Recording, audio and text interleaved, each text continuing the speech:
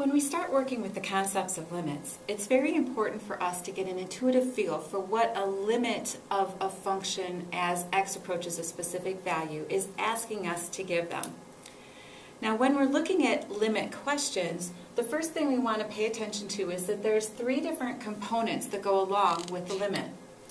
There's the LIM, which is the shorthand for the word limit.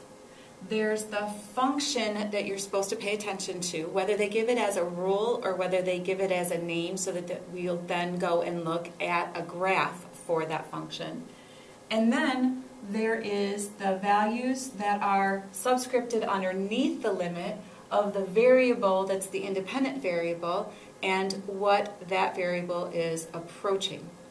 And so when they ask us to find the value of a limit, we want to know what the values of the function are getting closer and closer to as we get as close as we choose to this value for the independent variable. So wording this in terms of the symbols and what it means in just our vocabulary, we want to find the limit of the function values as x gets as close as we please to this value of -3 for that particular situation. So what I've done in this problem to do the intuitive kind of approach to a limit is I've graphed a piecewise defined function here and asked several different limit questions associated with that graph.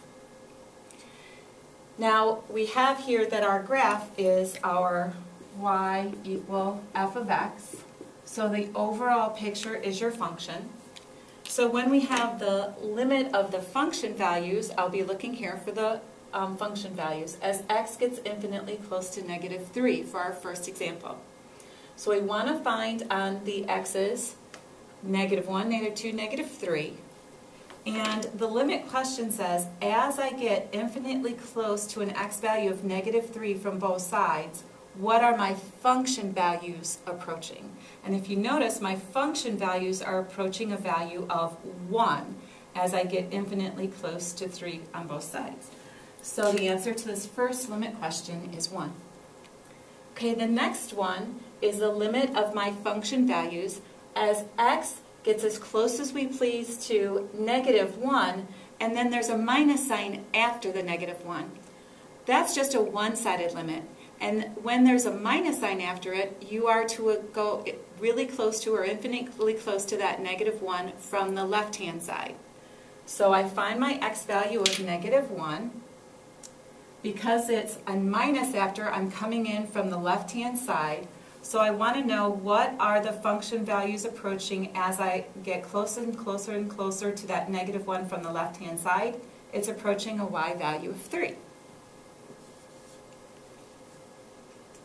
How about the limit of the function values as x approaches -1 from the right? If there's a positive number after the numeral in the values of your independent variable, what they're getting closer and closer to, then that means coming in from the right.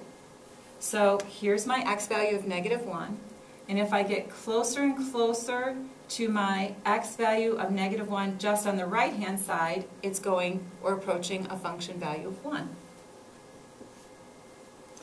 Now, if they ask me the limit of my function as x approaches -1 and they don't have a plus or minus sign after the -1 there, that means I have to come in from both sides. And remember, this limit is a value, a specific value, that the function values are approaching as you come in to the -1 from both sides. Well, as I approach -1 from both sides, my left-hand limit's going to 3, my right-hand limit's going to 1. They're not going to the same unique value, and so that limit does not exist. If you look at x approaching a specific numerical value, and the limit of the functions as you approach it from the left is a different number than as you approach it from the right, then the overall limit as you approach that x value from both sides does not exist. So that's one way that limits might not exist, if the left-hand limit is a different value than the right-hand limit. Now this next one is the limit of your function values as x approaches 1, so there's a positive 1, from the left. So I find my x value of 1, and I'm going to get closer and closer to it as x approaches 1 from the left. As I notice, my function values are going down forever along this vertical asymptote, so they're going off to negative infinity. So does not exist is what we have for this limit, because it doesn't approach a specific fixed number. It goes off to negative infinity. That's called unbounded behavior, and another way that limits don't exist. Now, sometimes they might write that the limit as x approaches negative 1 of this, as x approaches 1 from the left of this particular function is negative infinity, and it's not saying it exists. Unbounded behavior there, the limit does not exist, but it's telling you in the manner in which it doesn't exist. Let's look at the limit of the function values as x approaches 1 from the right. So here's my x value of 1. I'm coming in from the right, and my function values are going off to positive infinity.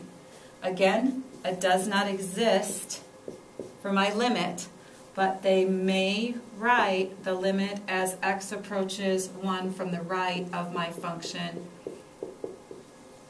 has that unbounded behavior that they're going off to positive infinity. 3 more to look at. The next one is the limit of my function values as x approaches 4 from the left. So I have 1, 2, 3, 4 is my x value. I need to approach it from the left. So from the left, my y's are going to a value of 1. The limit of my function values as x approaches 4 from the right. Well, as x approaches 4 from the right, my function values are going to 1. And so in this case, the limit of my function as x approaches 4, remember without the sign after, it's from both sides. Well, from both sides, my y values are approaching 1. Now, just as a parting comment, notice that when I'm asking the limit questions, I'm asking what the function values are doing as your x's get as close as we choose to that x value, but not what's happening right at that x value. So what are the y's getting closer and closer to as we get infinitely close to the x value is what you want to think about when you're answering these limit questions. Don't be distracted by the function value right at the x. That's not the issue with the limits, is what are the function values approaching as you get infinitely close to that x. Well, I hope this has helped a little bit in giving you a better feel for limits. In another segment, we'll look at properties of limits and how we can find our limits if we're given an algebraic expression to take the limits of.